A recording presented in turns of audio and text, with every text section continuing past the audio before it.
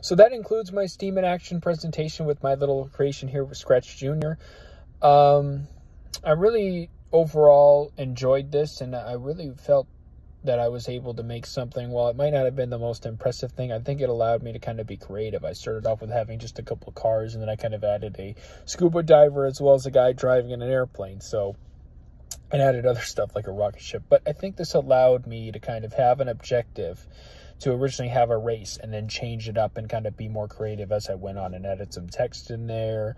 I even considered changing the background at one point. I really think that apps like this give us a really good opportunity to basically do other things and kind of be creative and have free range almost with it. So I really think that this was a great opportunity for me to learn new things with this Scratch Junior app. So yeah, no, this creativeness journey has definitely led me down a path where I'm proud. And I think this really shows that if we incorporate this more in our school curriculum, it'll be better off in the future, because students will have the ability to kind of have more free range and be able to basically explore themselves.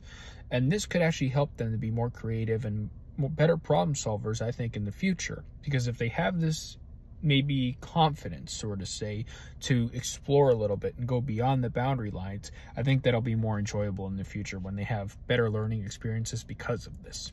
So that's where I conclude here, and thank you so much for watching my presentation.